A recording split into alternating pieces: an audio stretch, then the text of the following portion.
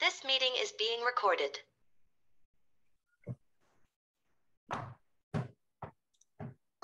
Hello. Welcome everybody to our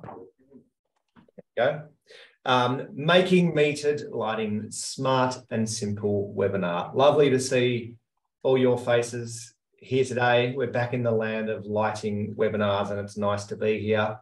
We've got some awesome guests for this session. We welcome you all.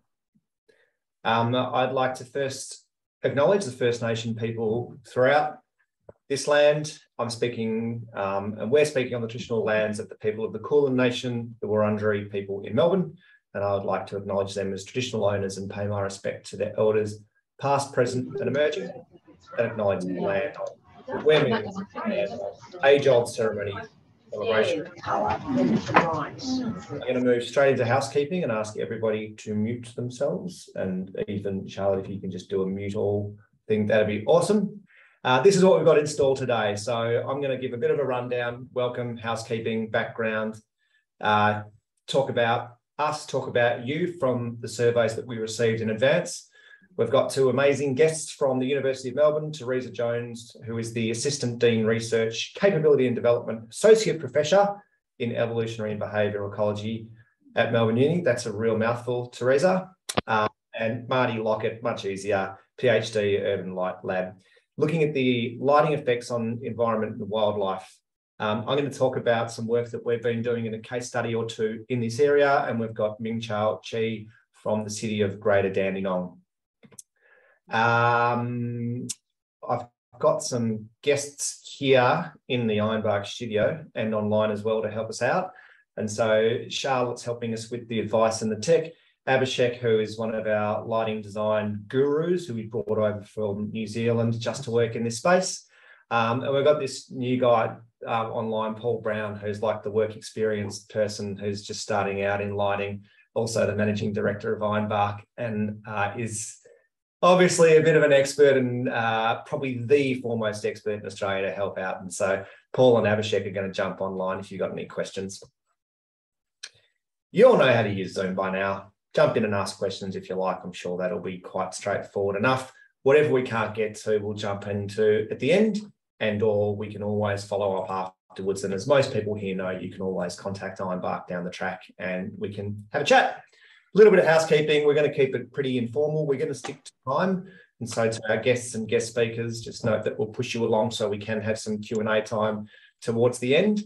We are recording, so this will be available into perpetuity for those that can't make it, and for those that just, love to get their heads back into smart lighting and metered lighting every couple of days. And yeah, just mute yourself, please. That's a bit of a rookie error, but we all do it every now and then. I'd also encourage you to jump in if you can put your Zoom handle with your name, your organisation, and the land that you're calling from. And if you are able to show us your face and show us your video, it's nicer, but appreciate that's not for everyone. And finally, anyone who's here, you'll receive this doco, this little short, sharp guide that we've developed. That just is something to keep on hand when you're looking at metered lighting. It's called the Making Metered Lighting Smart and Simple, 3 questions or key questions that every council needs to ask. A good kind of resource to keep on hand. So at the end of this, we've got a survey to get your thoughts. Once you tell us what you thought about this, that document is in your hot hands. All right. This is us. Proud to kind of, for the first time ever, show this photo from a staff strategy day last week. This is our growing Ironbark team. We've been around for about 15, 18 years. We work with councils around Australia to help them reduce energy and emissions. We have a smart lighting program. Most of you are here for that today, I'd imagine. And we have a climate program, but that's pretty much all we do. We work with councils and their communities to help reduce emissions and improve sustainability. We've got about 35 to 40 staff now, depending on where you draw the line. We've got a couple of broader programs, and we take a programmatic approach to the work that we do. Lighting and climate are the main ones. We do a bit of building and sustainability, but I'll whip through that really quickly because having looked at the attendees, most of you guys have been to these before and know who we are. This is you. Well, this was you up until last night. There have been some others that have jumped on. I'm not going to name names, but the organisations and who's here in this virtual room today.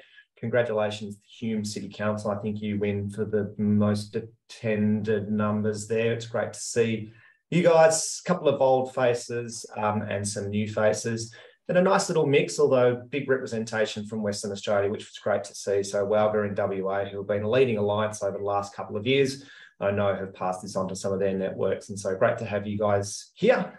We did the 2 p.m. instead of the 10 a.m. start, so we could cater for all states. We've got a really nice mixture of people who are here, who have been at council for anywhere from less than a year to more than 11 years. And so really quite consistent there.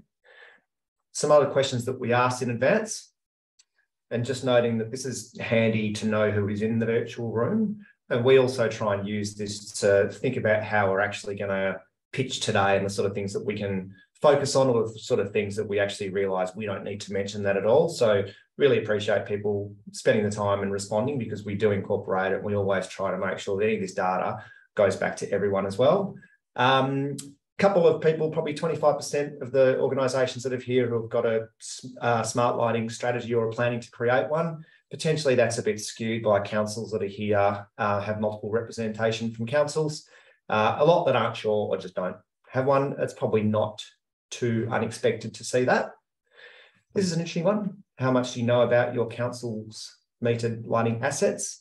And so, again, most people who have some idea or know where every light is and what type of lights is, which is great. And so that means a lot of councils, I guess, are well beyond that auditing stage and can look at what they're actually going to do. Some that don't have as much information on hand. One of the benefits about having smart lighting is that it can at times be easier to deal with residential complaints. And so that's why we've asked this one, and we'll go through some examples as well. So we asked how much time you spend dealing with resident complaints. No one said it's the bane of our existence, or everyone's being a little bit polite. Some people find it challenging, or it's not that bad.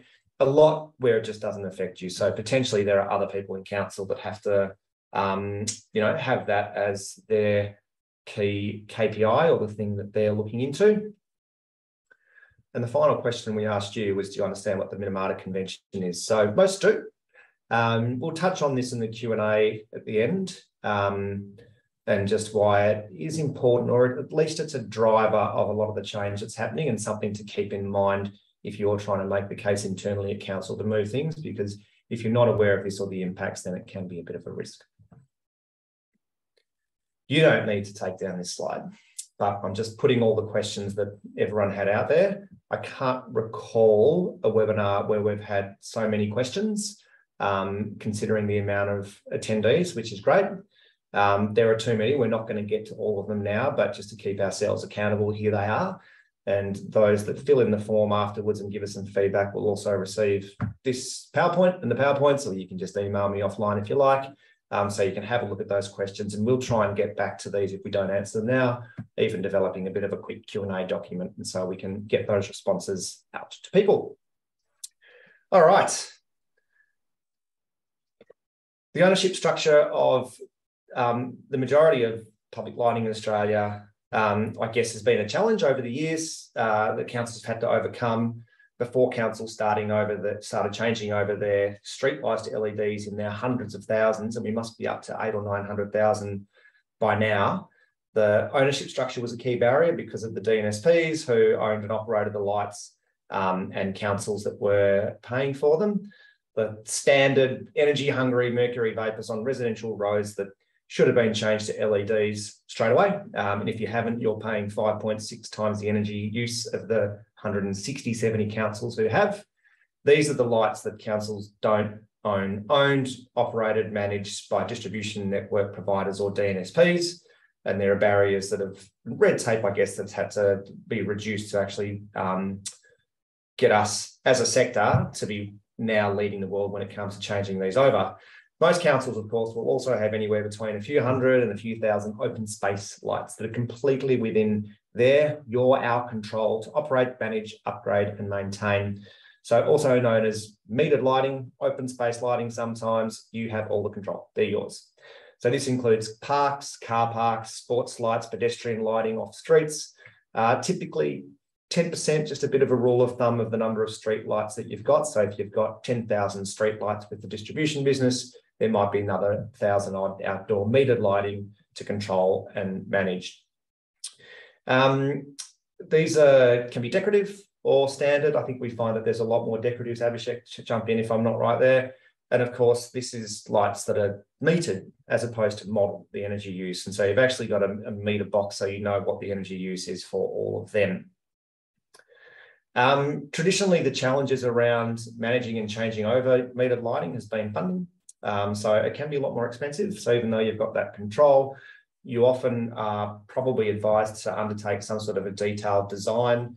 The lights per light are more expensive than those bulk change rollouts that we've had, because there you're doing a like for like, just take down the 80 watt mercury vapor, chuck up a street LED. Here it can be a lot more complex. We do have some questions around funding, and I'll point everyone to the LCRI funding, the Fed's funding. If you're not aware of that, there's an article on our website about that at the moment. A challenge has been around quality lighting design. So you generally want to be involving designers who understand the standards pretty well. So, it's important to meet objectives that you have as they're lights that you own and operate around spill, safety, etc. in public areas. It's not unusual, that product selection in this area can be a challenge, because you can find, from our experience, we've seen that, councils might be installing lights that might not meet their expectations or the relevant standards. And another challenge has been the perceptions around public lighting or of increased lighting, especially at the moment. You see, there's different and competing priorities around more light, less light. But we're going to hear some amazing things from our friends at Melbourne University today to look at what it means and, whether we're after more or less, warmer, whiter, blue, not blue light. That's my basic take on it. And we've got some technical experts that will be able to talk to that. But one of the challenges that comes across frequently. However, there are just a lot of opportunities. So if you had your utopia, that's not the utopia I'm after, this utopia. So this perfect world, right, where you have complete control over your lighting assets. No need to worry about those complex negotiations with DNSPs or frustration over delays in getting that light approved. The ability to purchase, install the LEDs that you want. No third-party procurement. This is the situation that we have when we're talking about lighting, metered lighting. You've just got a lot more control, and there's not as much concern around split incentives, dealing with multiple stakeholders. And so we've got opportunities around, hello, come on, work, if you could please slide. Better lighting quality and an understanding about what you want to do with the lights. Smart light technology, so getting smart city ready. So with smart PE cells, you can put up these lights with smart PE cells that can then start talking to gateways and CMS as the central management systems, which moves us to the big, bad, big, wonderful world of smart lighting control. A lot of the new lights, they've got smart LED drivers, so that gives you a lot more control to dim, monitor status of failure of lights or otherwise. New technology that can remotely send commands over the airways to dim or monitor faults, whatever it might be, manage consumption in real time. There were a few questions around smart lighting in the pre-webinar registration. I'm going to point you to two resources instead of going over it now, and Charlotte's going to send you the links to these. But essentially, smart lighting incorporates sensors and communication devices to allow lights to communicate with other lights and to be controlled at a city or distribution business level. It's connected to the internet, so you can control it remotely. All right, I'm just having a look to see there's no questions, which is great. And I'm now going to introduce our first guest or guests. Marty and Teresa, welcome. Where are you on the Zoom world? I'm sitting next to you on my screen, but I don't know where I am. So you can move me up, I think. Hello, I'm at the top. You're going first, I understand. Yes, I can share my screen. Yeah. Lovely to see you again. Teresa has spoken at Lighting Summit many times and blown us away with her presentations, and we get to meet Marty for the first time I'll pass over to you guys to share your screen. Looking forward to hearing what you've got to say. Cool, thank you. Okay, how's that? Have we got a screen? Yes. Yep. Okay. So it's always a little bit difficult coming in after an intro to that because my utopia looks quite different to Lexi's utopia, but let's run with it. What I'm going to talk to for the next 3 minutes, so it's going to be a really whistle-stop tour as we go through this. So I'm going to talk about a little bit about the impact of light at night, and not just for its ability to change the nighttime environment, make it more friendly for humans, but also the impact it might be having more broadly. So I'm going to really be thinking about the ecology at light at night. No, I'm not, because my screen is not working. Hang on, there we go. So the thing that all of us know is light is integral to everything, right? It's integral to seasonality. In fact, our seasons are defined not by the thing we think they're defined by temperature, but actually down to changing light levels. Those changing light levels define in the Northern Hemisphere, but certainly where I come from, our summer, what we have of it, our autumn, winter, and our spring. But they also define our daily activity when we sleep and when we wake. If we're a diurnal species, so active in the day like ourselves, and we're awake during the day, we're asleep at night. If you're a nocturnal species, then it's the reverse. You tend to become more active as the sun goes down. But what's interesting is when we think about nighttime, we often think about it as being full darkness, but there's a lunar cycle associated with the light. And so even that nighttime environment, the light associated with it is really important. All of the animals that you can see in front of you today are active at night. Even the iconic willy wagtail that you can see at the bottom. Males of the willy wagtail sing at night to attract females. They do this under a full moon when it's bright light, and they do so because they want to increase their mating success. Actually, when we put light at night in there, it dampens that full moon cycle and it changes patterns of behavior. And this is what our nights now look like. So obviously most of you are familiar with this as composite image, satellite image of light at night. It's from a few years ago, so it's even brighter than this picture shows you. What's important to realize though is that quite a lot of animals and plants obviously are active at night. 28% of all vertebrates, most bats, and over 60% of invertebrates, including our pollinators, are active at night. They've evolved to be in a nocturnal environment. So does this matter? It does, because what we now know over the last 20 years, we've been accumulating information and research associated with the impact of light at night. And I'm not going to go in any detail. Marty's going to talk a little bit about some of the research. What we know, just as a snapshot, is that if we have light in an environment, it masks natural light cycles. It can change sleep patterns, not just of ourselves, but also the possums that we live with and all the animals that are active at night. It can affect levels of hormones, and that can affect physiology and change reproduction. The spider that you can see at the bottom there, under light conditions, it actually grows much smaller and produces less offspring. Its survival is also impacted. Overall, it can affect health and fitness. But it's not just the physiology. What you can see in these pictures, the top 6 pictures are all images of how light can affect behavior. It affects our behavior. We put lights. This is the top left picture here that you can see my cursor on, is our local footy oval. There's the moon, full moon in the background, and there's the footy oval lights.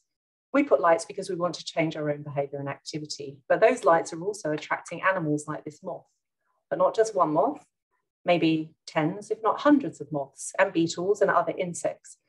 Maybe even millions. Whole ecosystems are being changed because of the presence of light. And it's not just invertebrates, there are other vertebrates unlike ourselves. What you can see in these images here are birds and bats, possibly a large insect in there too, attracted to the light. They don't just get attracted though, they can be trapped by those lights. So those birds are in the twin tower lights are actually trapped in there. How interesting, they turn them off every so often. They have people counting until they get to a certain number, then they turn the lights off and it releases the animals from this environment. So it can do all of these things, and most recently we're realizing that it can also have impacts on biodiversity. All of the things that we see happening within light are now having cascading effects through to whole ecosystems and changing biodiversity. In Europe, we're really worried about biodiversity declines, particularly for pollinators. They're being affected by light at night. So 3 problems I want to highlight, and then Marty can carry on. The first one is intensity and duration. And the problem with light is that light is light. One of the reasons that all the physiology is impacted is because we have certain hormones and we have little clocks in our bodies, as do other species. The blue line that you can see waving here is melatonin circulating through your body. At the moment, the bright light that you're all sitting under is depressing it down here. Usually melatonin peaks at night, and it does its thing. It often helps us go to sleep. It protects many of the cells of life. It's a really powerful antioxidant. But it's not just sunlight that stops melatonin production. Artificial light stops it too. So one of the things that happens in the presence of light, both intensity and the duration, is that it stops one of the key processes driving some of our physiology, and that can have impacts on health.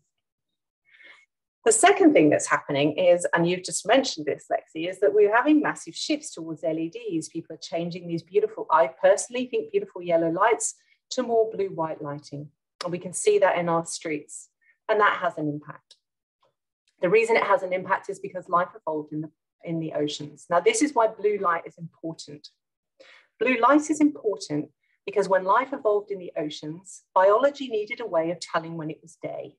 The reason it needs that is because if it's daytime and you're at the surface, you're exposed to UV radiation. Early life didn't have sunscreen, so what it does is goes down low. And the color of light that best moves down through the ocean and scatters far is blue. And so that has become the color of light. And this trickles through ancient bacteria all the way through to our cells. Blue light is really important. We're hypersensitive to blue light, and that's the key color of light that stops melatonin production.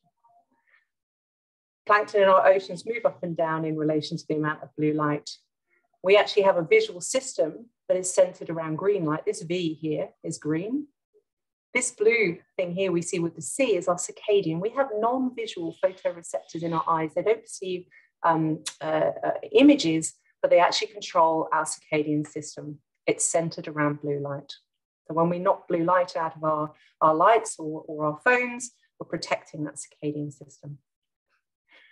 So this global shift to LED lighting is problematic. Here's the old yellow lighting, and here's the spectral distribution, and here's the new LED. It aligns perfectly with our circadian sensitivity. So it's got potential to disrupt even further. And the third problem, unfortunately, is one size does not fit all. You might think, well, let's just keep it yellow, or let's just shift some of the color temperatures. But what we know is that not all animals respond equally. Knocking out the blue light does, for example, help a magpie, but it doesn't help a pigeon. They seem to be awake regardless of what color lighting you use. So we need to be really careful when we're thinking about these three key points. All right, I'm going to stop there and then hand over to Marty. So that's just a bit of background in terms of light. Marty's going to talk a little bit about some of the projects that he's been involved in and allude to some of the things that we might be thinking about in terms of strategy. Thanks, Teresa. I just wanted to touch on, pick a couple of examples of recent projects that we've worked on that really emphasize that artificial light at night is not something that's just affecting, baby turtles and cute kangaroos and things that perhaps most of us don't interact with on a day-to-day basis. It's also affecting all the wildlife around us where we live, in our streets and gardens and parks, and even car parks. Next slide, Teresa. So the first study was one we did a few years ago in the city of Moreland in Melbourne's north. And we just went out and we sampled the insect communities under streetlights and in the dark places between streetlights. And we just wanted to see what effects streetlights were still having, even in these areas that had been, heavily modified and illuminated for, at least 20 years or more.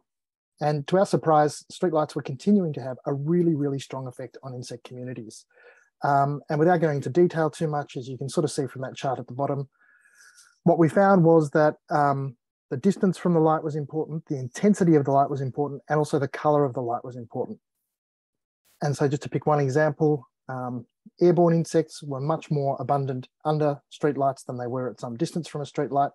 But when you looked at areas that were lit with different colors of lighting, they were also more abundant where there was that that redder, warmer coloured shades of lighting, which suggests that in the areas where you have that very blue-white LED, that's actually negatively impacting the overall insect population. And we found that there were real differences in the impacts on flying versus ground-dwelling insects. So just to re-emphasise, these issues can sometimes be complex and there's not necessarily one size fits all.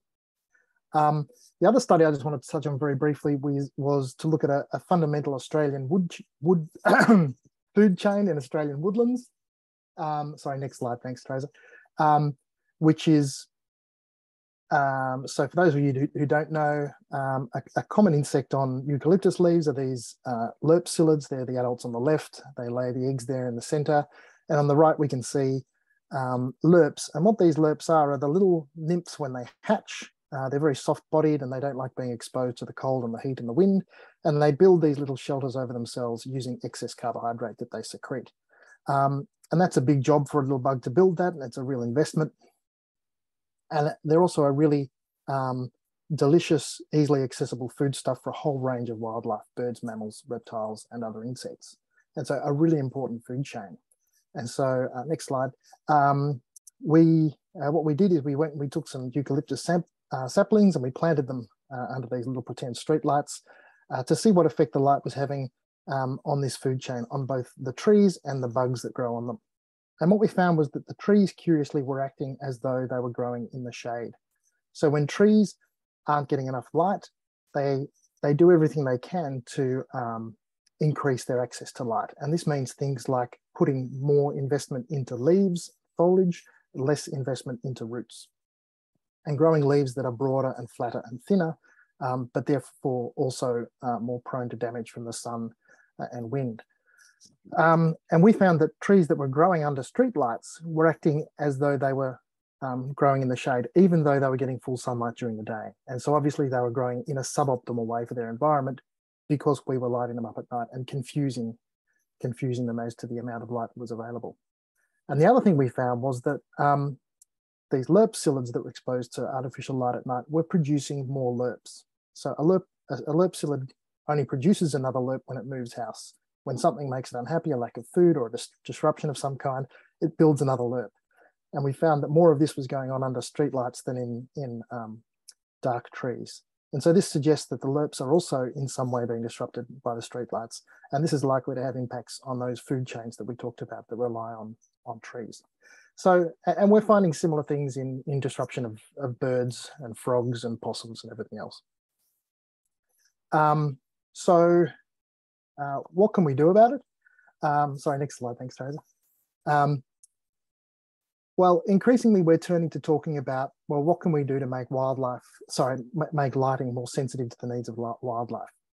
And we talk about wildlife sensitive lighting rather than wildlife friendly lighting because the only lighting that's good for wildlife is natural lighting. That is light from the sun, the moon, and the stars on those regular natural rhythms.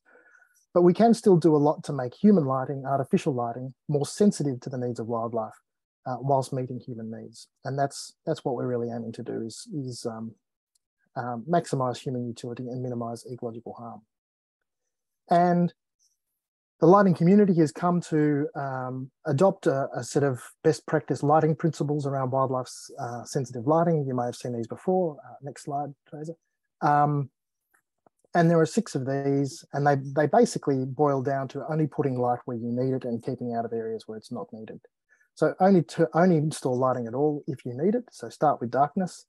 Only apply the lighting when you need it. So use timing and adaptive controls to make sure it's turned off when it's not needed. Only put light where it's needed. So use shielding and baffles and so forth to keep the light out of sensitive spaces. Only use as much light as you need. Don't make light more intense than it needs to be.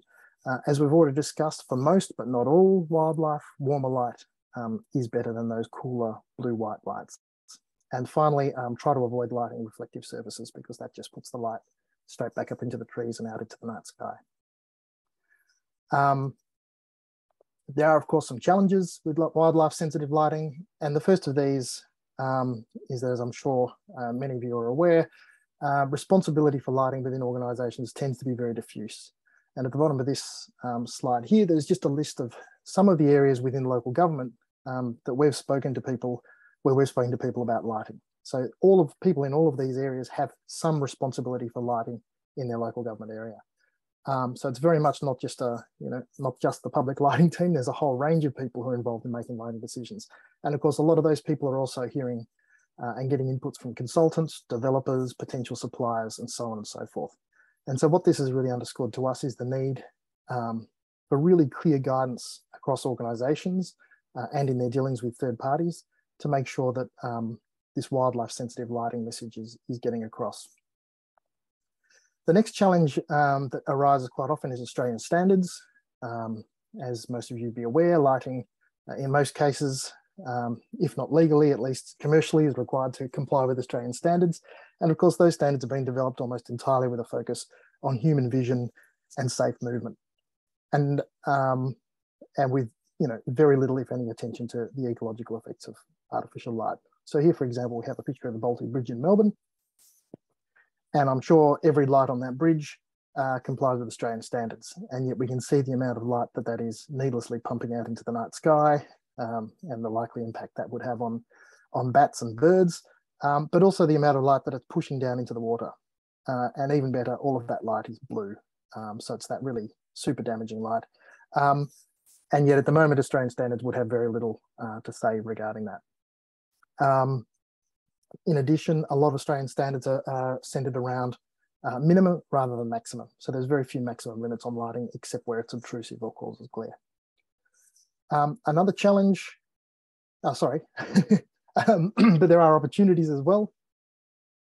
So the first of the opportunities, the good news, so to speak, is that there is now increased recognition and improved guidance on artificial light at night.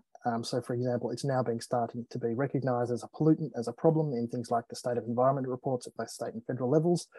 And the federal government, for a couple of years ago, put out the National Light Pollution Guidelines for Wildlife, which at the moment are voluntary guidelines, but they're, next slide, thanks, Teresa, which are voluntary guidelines, but they're a really great resource if you want to get into this issue more deeply. And there's also organisations like the Australasian Dark Sky Alliance, which are out there putting out great information on how to make lighting more wildlife friendly. Next slide. The next opportunity is that the Australian standards themselves actually contain significant scope for improved lighting. So just because something complies with standards doesn't mean it has to be bad for wildlife. And in fact, by just going that step further, you can often make sure that your lighting is both standards compliant and ideal for wildlife. And here's just a few examples of standards compliant lighting that's been done very much with wildlife in mind at Phillip Island and University of Tasmania. There are also specific carve-outs in the standards for wildlife sensitive areas. And we hope future amendments to the standards will allow us to take wildlife expressly into account when complying with standards. And then the final opportunity I just wanted to touch on, next slide, was that there are now increasingly available wildlife sensitive lighting products. So even standard like street lighting products, which used to be available in 4,000 Kelvin, for example, are now routinely available in lower color temperatures. There's huge ranges of shields and baffles and grills and things that you can fit to lights to ensure that the light only goes where you need it. And of course, smart lighting is making it much, much easier to make sure that the lighting's only on when it's needed for humans, and then it gets turned off to allow wildlife to live as naturally as possible. Okay, I'll hand back to you guys. There's just one more slide there. If anyone wants to take a screenshot for those who are new to this, with some useful links to the National Light Pollution Guidelines and also to the Australian Dark Sky Alliance approved lighting products, and also our contact details. Please reach out if we can help in any way. Awesome. Thanks so much, Marty and Teresa, as always. And if you, as I sort of mentioned before, have never or get a chance to see any of these guys speaking once we're allowed out into the world of conferences again, I know Teresa has spoken at some of the recent lighting summits, the smart lighting summits, really engaging and fascinating and pretty cool for, I think, local government lighting practitioners to understand as well. We might try and touch on some of the questions around wildlife as well that did come through. All right, I'm going to now have a bit of a chat about a project, a little mini case study to some work in the city of Bayside. I'm going to go through this pretty quickly to give as much time for questions as possible. And again, just please keep jumping in with any questions you have in the box. And we've got Paul and Abhishek there to help out and respond. This is a project that our lighting team were presented with. So a concept lighting design for about 360 odd metres worth of pathway through a park, which is unlit. We've got a skate park, children's playground, but they've also got a nature reserve just across the road with birds, insects, and reptiles. So we've got this interesting scenario where we want to have adequate, safe lighting to P3 for all those that like to get into the technical side of things. So we want to have safety for pedestrians and cyclists, and then spill lighting to be controlled to environmental zone A0, which is as close to 0 lux as possible, at the nature reserve, which is just across the road. That is not the actual path, by the way. That is just a photo that I have borrowed from the internet. Here it is. That might be a little bit hard for people to understand, and so I'm going to zoom in a little bit, remembering, of course, these slides will be available afterwards. But this is, you can see there's the road that runs through, and you can see on the bottom of the road, we've got a pathway, and we're going to light that up so it's safe. On the other side, there's a nature reserve. And so we need to be, looking at how we're going to treat it. If there's going to be, existing lights spilled from the road, we don't want to add to that. There are options for controlling and dimming. Council want to look at safety because there's been issues with crime. They've heard from lots of different stakeholders, whether it might be the police or dark sky or wildlife or users of the track. And it's a matter of how all of this is incorporated into the advice. We've also got the opportunity to look at dimming as well and how light spill can be controlled. This is interesting. This is from an example in Parramatta where we had a very angry resident in council.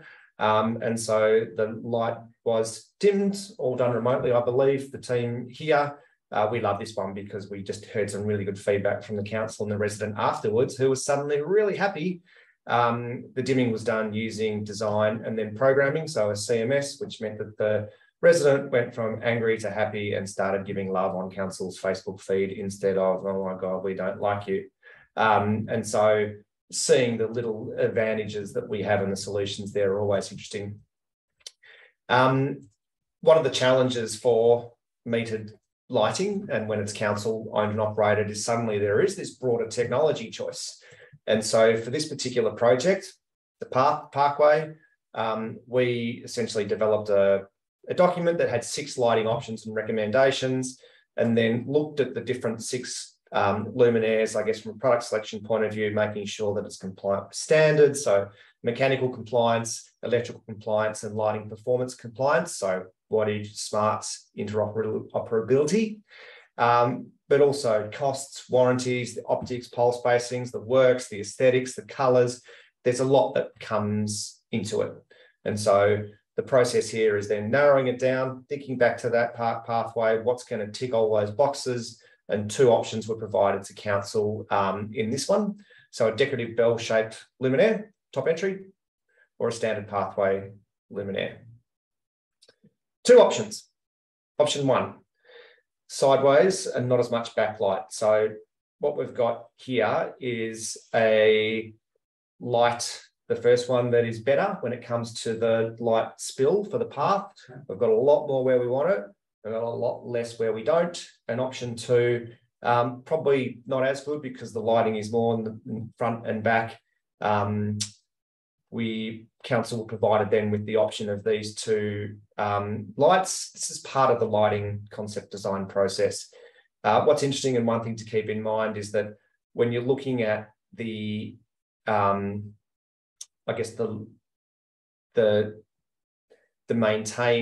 calculations that you undertake through these processes, and so when it comes to the safety of the light where you want it, it involves looking at it at the end of the service of the light. So what's going to happen in 20 years' time once there's been depreciation in the lighting output. But when it comes to the obtrusive or spill lighting calculations, where we want to have 0, where the wildlife reserve is, that's done initially, immediately. And so all of this is undertaken, and you find you've got these 2 different lights. Option 1 is a bit of a Rolls Royce. Option 2 is a bit cheap and cheerful. Both of them perform as required. Both of them tick the boxes of compliance. And so council then have to make up their mind, consider all of those factors, and consider all the sort of things that Teresa and Marty were talking about. If we look at option 1 here, the Rolls Royce, just keeping an eye on the fact where it says very dark Elsternwick Nature Park Reserve and very low light. This is the modelling that we undertake in the 3D rendering. you can see that there's very little there. And the second option, which was a little bit less expensive, had just a little bit more. And so these are the kind of things that a council has to weigh up when undertaking these processes and these projects. And this is exactly what happened here. We might actually develop a little case study in this and put it up as well, because there's some really interesting things that come up, especially when it's, and Marty, sympathise with you when you talk about the different stakeholders that have been involved. I think maybe we all do have the same vision of utopia somewhere down the end. And so what happens for the council side of things, you know, you've got the different stakeholders from transport, traffic, police, safety, all the internal assets management, people that just don't want to look at a light that's not going to look the way it used to. And so it's keeping all that into consideration and weighing it all up, looking at the quality of the light output. So in this situation that we've just talked about, the Rolls-Royce light had a better luminaire quality and better distribution that was going to tick most of the boxes. The cost, option 1 was also 5 times more expensive than option 2. The sort of things that you don't need to consider as much when you're looking at those really straightforward bulk change rollovers that we've all done so far becomes a little bit more challenging. There's not 1 or 2 lights, there's hundreds. They also have different energy consumption. It's metered as well, so you are paying for exactly what you use. And finally, aesthetics, as I mentioned, sometimes it comes down to, especially with interesting decorative lights, what people want or don't want. And it's really interesting as we see decorative light changeovers happening throughout Australia, often a lot more expensive than your standard bulk change rollouts. And the councils are grappling with what to do, whether to pay the extra to put in a decorative LED, for example, or a standard LED, which is a lot more affordable, but potentially going to get a lot more complaints. Apologise for the title here. It's so lame, but anyway, getting smarter and dimmer. Of course, what we can do with the smart lights is turn them off or turn them down. Ideally turn them off, but in the meantime, now there's a bit of a slant on that curve at about 10 o'clock at night. What's actually happening is instantaneous. And so this is going from PP3 to PP4. And so instantly at that time, the lights are dimmed, which is a much better outcome from an environmental point of view. So council wanted to limit the light spill even more. And if that's the case, it can only be done through smarts. And so I think we're generally recommending when it comes to the metered lighting where you have complete control, that you want to be incorporating smart lighting anytime. I'm looking for Paul there to correct me as well and say, yep, that's definitely the case or not. Jump in the questions if you like, Paul, towards the end.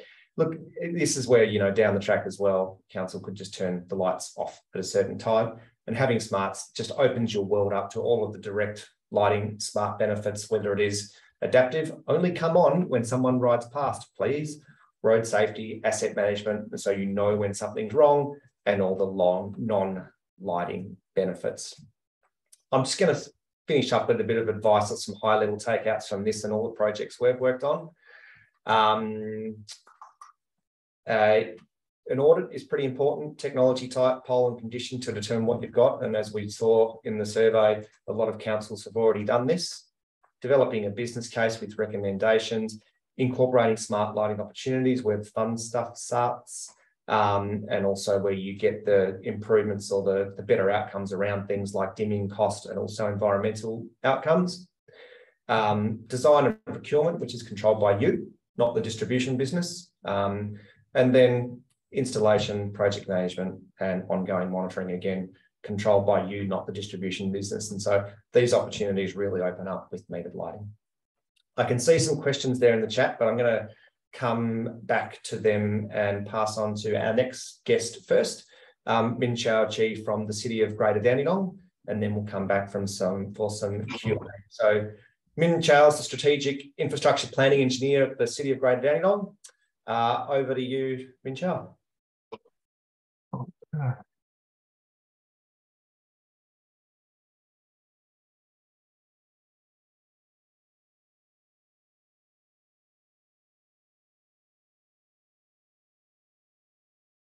Hello everyone, my name is Min Chao. I'm from the City of Greater Dandenong. I'm so glad to be here today, and my topic today is the standardization of the public lighting luminaries and the fittings. It is not an educational presentation or information providing session for me, from me, and I just want to share some thoughts and then happy to discuss with you. Now, let's have an overview of the public lighting in Australia. There are approximately 2.3 million street lighting lamps in service in Australia. The annual energy cost of public lighting in Australia exceeds $125 million, and street lighting is the single largest source of carbon emissions from local government, typically accounting for 30 to 60% of the total emissions. This number is around 50% in the city of Greater Dandenong. So no accurate data on public lighting waste. However, an estimate 90% of the lamps that contain mercury end up in landfill each year. They are the largest single category of consumer products containing mercury, and their disposal contributes to Australia's total annual mercury emissions. City of Greater Dandenong has over 15,000 public lighting within its road network, car park, and open space. Council's two targets in climate emergency strategy and action plan 2020 to 30 related to public lighting net zero carbon emission from council street light by 2025, and all council street and park lights to use energy efficient lighting technology by 2027. Here is a screenshot of the United Energy-owned emitter lights in CGD. We can see that we have so many different types of lighting for different lighting categories at various locations. And here is the meter lights inventory of CGD. Under each different type of lighting, we have different luminaries and fittings. The maintenance cost increase each year significantly. As standard, Australia has not established any specific manufacturing standard for LED lights. Modules and then units supplied with all types of LED lights we use indoor and outdoors should be tested to meet LED modules for general lighting safety specification. The lighting, light fittings must go through different testing processes. Thermal reports, electrical safety, and the EMC compliance are three of the most important certificates a light fitting must carry, which means no matter where those light fittings from, as long as they pass the test, they can be sold in Australia. So now, what I want to share with you the light component I think should be standardized. The first one is the luminary and the luminary materials for the body and the visor. And the second one is a smart PE cell. Please note that the PE cell is attached to the NEMA or DAGA socket. Those two sockets are already standardized for public lighting, allowing future connection to the central management system. The third one is the wireless communication protocols from the smart PE cell to the gateways. The next one is adapter and also the off-bridge arms. And then the next one is pole types, and then the last one is pole foundations. But what we can see on the market, this example of approved standard luminary based on the AusNet specification nodes, and also the United Energy specifications, which I believe most of you are familiar with already. So there are hundreds of different non-standard luminary poles and fittings on the market. So hopefully we can see less and less modules and then less cost for the maintenance replacement. And we can save the money for replacing the non-energy efficient lights with energy efficient lights, which I believe is the most sustainable way. It seems that there's a long way to go, but the journey of 1,000 miles begins with one step. Thanks, everyone. Thanks, Ming Chao. That is awesome. And thank you for also keeping to time. What a great presentation and guests. I'm going to get rid of your sharing there and jump to some questions. There's some questions going on in the chat, which is great. I'm going to just jump in though. Paul, Minamata, why is that important? What's that all about? Minamata is actually a town. I think it's in India. Anyway, somewhere on the subcontinent. Someone said yes to that. Where there was significant mercury poisoning in the 60s or 70s. And so there was an international convention that was set up to limit mercury in all the things we buy and sell.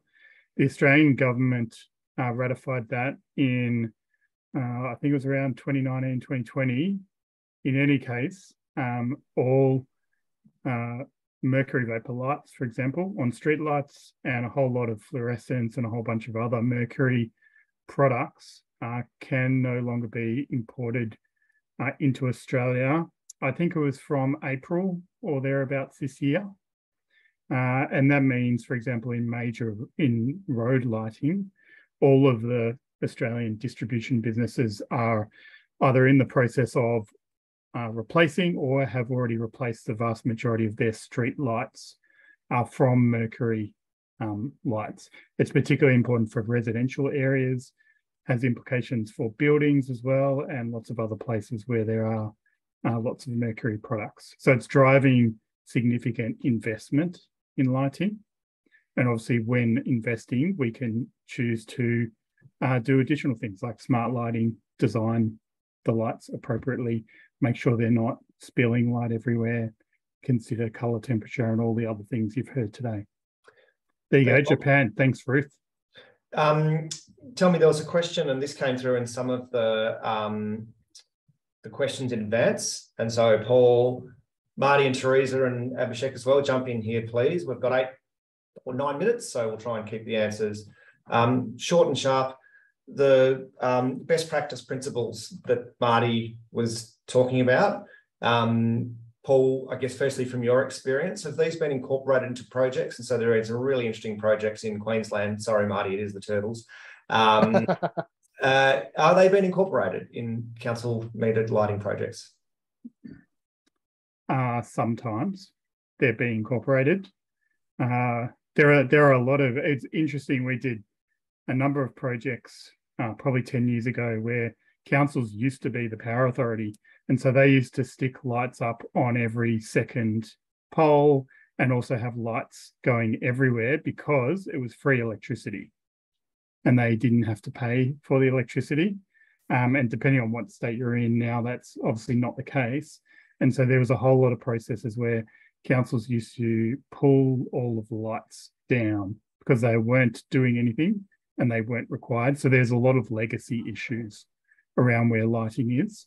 Obviously, when putting in new designs and new installations, it's very easy to design appropriately as per the options that Marty suggested.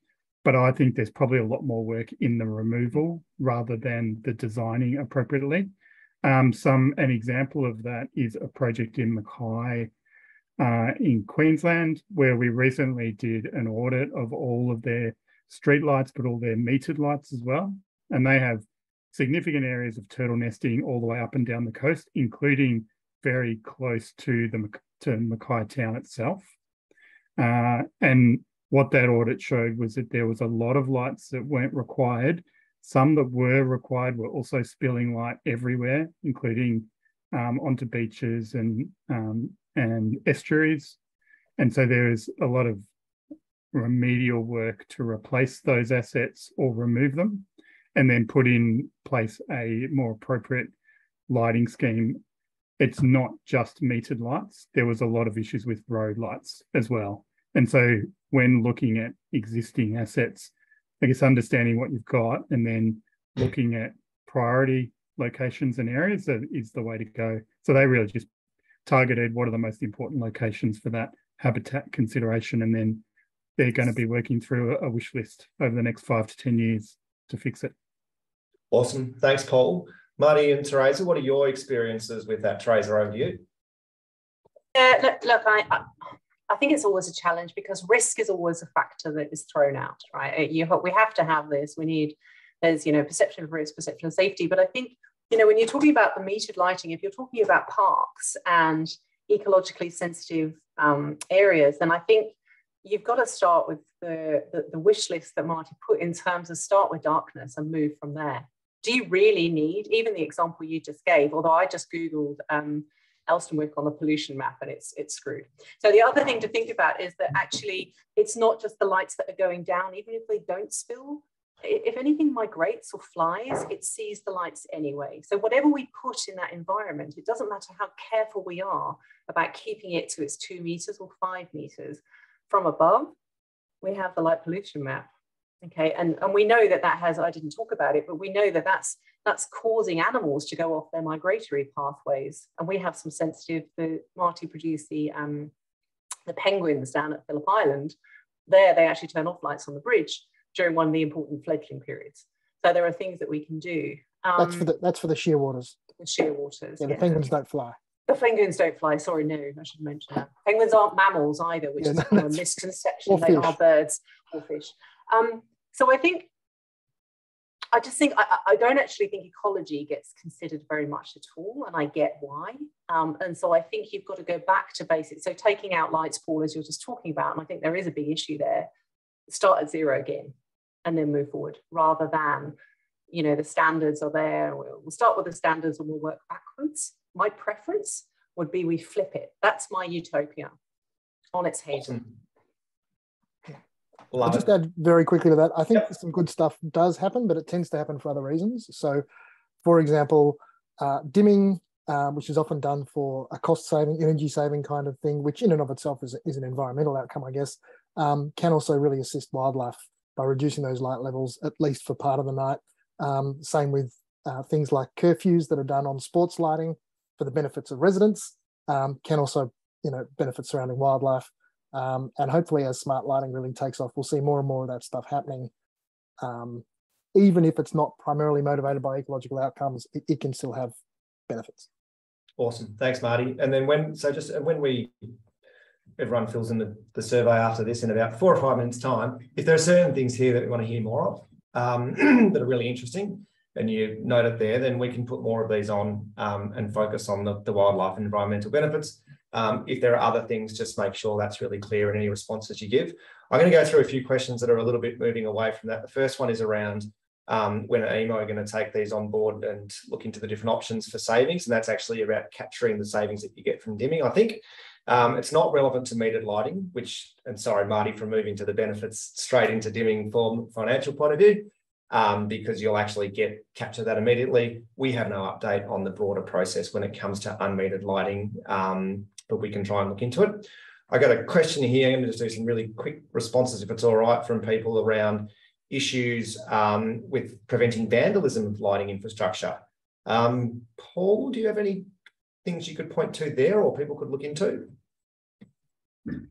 In terms of vandalism, then, well, I'll give you another quick example. So Horizon Power, which covers all of Western Australia except for Perth out to Kalgoorlie and a bit of the southwest, invested in LEDs earlier than any other distributor in Australia.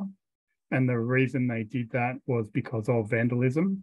They found that by replacing the old technology with LEDs, they were much stronger at withstanding what they called the shotgun test.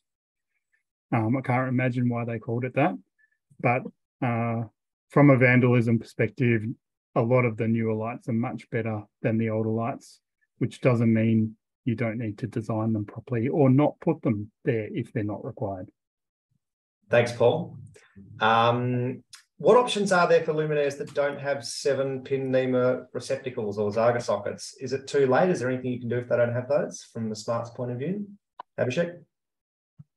I guess with the NEMA sockets and the Zarga sockets, there's different options you can have. There's different options you can have, and it's really up to the council, the procurement people to decide what they want. So yeah, there's no short and simple answer to the ANSI NEMA or the Zaga socket at this stage, and obviously with the existing lighting technology, you can't put those sockets on the lamp technologies. You need smart lights. You need those smart lights with the smart sockets to put them on. Yeah. All right, we're going to wrap up because 3 o'clock. A lot of questions there. I'm going to share my screen before everyone goes, just really quickly. Make sure you get this awesome doco that the team here have developed that touch on some of these things and hopefully answer some of the questions.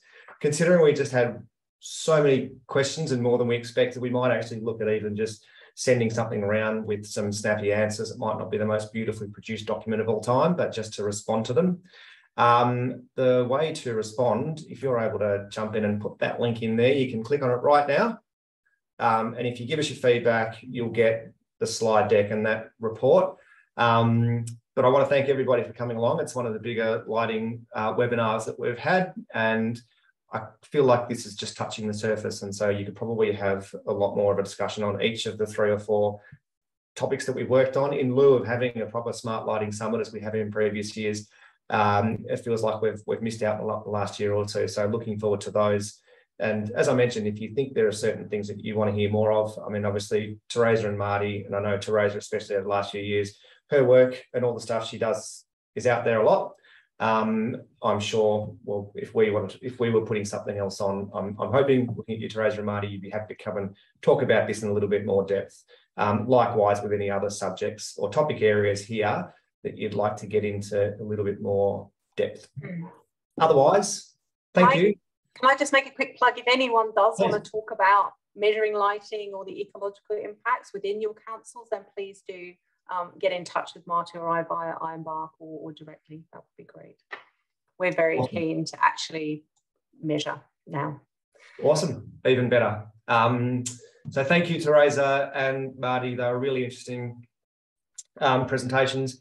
Ming Chow, thank you as well for your presentation. And it could be one that we can get into as well in more detail around the standardization. To Paul and Abhishek and Charlotte, much appreciated. Jump onto that, give us your feedback, and we will also get this video out the next few days. But appreciate everyone rocking up, and we'll catch you next time. See ya. See you. Thanks, Alexi. Thanks so much. Thanks, crew. Let me just. Alrighty. Stop that. Thanks, guys. Who's got control here?